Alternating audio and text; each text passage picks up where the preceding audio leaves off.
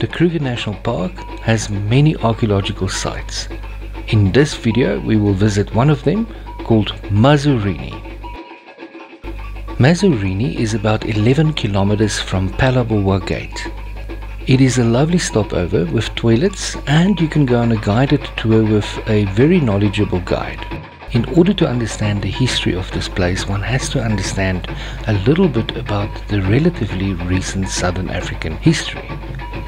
The original people of Southern Africa were the Khoi and the San. There are numerous sand paintings, for example, in the Kruger National Park, and from historical accounts we know that the Central African tribes of what was known to be Bantu people did not come here until not that long ago. The Zulu nation is in fact just over 200 years old. As a result of many tribal wars, a lot of people started to push down further south during the 1700s. This southern movement of people were known as the Mefakani, Difakwani or Lifakani. So whilst a lot of the tribes were going south, it is interesting that a tribe, the Phalaborwa tribe, came back north. Ancestors of the Sotho-speaking Phalaborwa people settled here in what appears to be the mid-1800s. These people specialized in melting iron. Phalaborwa means to come from the south, or coming from the south, or it is better than the south.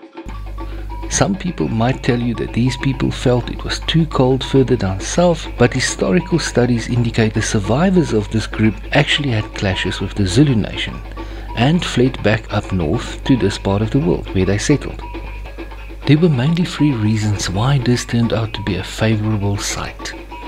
It had iron. There were also silver cluster trees growing in the area. This is, by the way, a tree that produces an extremely hot fire. And they had a view around the area and could also see the famous Shikumbu Hill, where the tribe leader was believed to reside.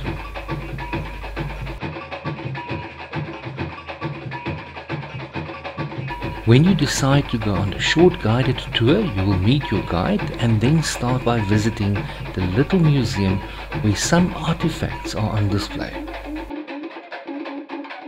We decided not to film the guide as we did not want to spoil people's visit to the site, so please do come and visit it yourself if you ever have the opportunity, and of course if you are indeed interested.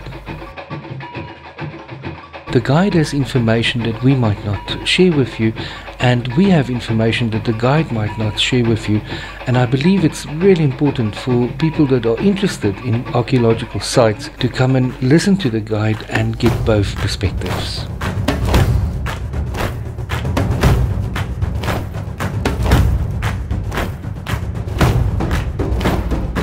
Archaeologists, with the help of sandparks, restored some of this little village to some of its former glory.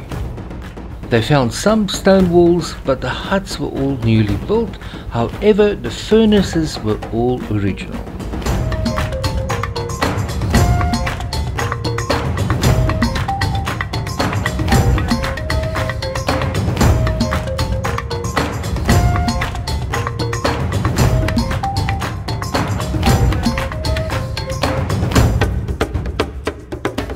Information passed on from generations indicate that the women were never allowed close to the melters, as the tribe were worried that their secrets will be lost if the enemy defeat the men and capture their women. Another interesting find was that the higher a person's social standing was, the higher he lived up the terrace.